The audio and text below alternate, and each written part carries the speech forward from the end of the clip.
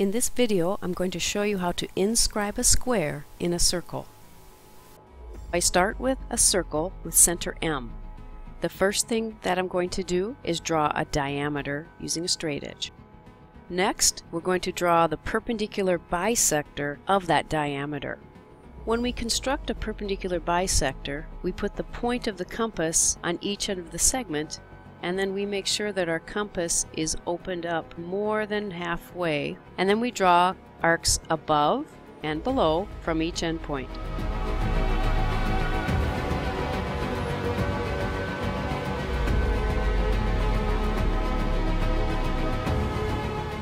Next, we take our ruler and we draw that perpendicular line. Each of these points of intersection will be the vertices of my inscribed square. So all I need to do is take my straight edge and connect those points.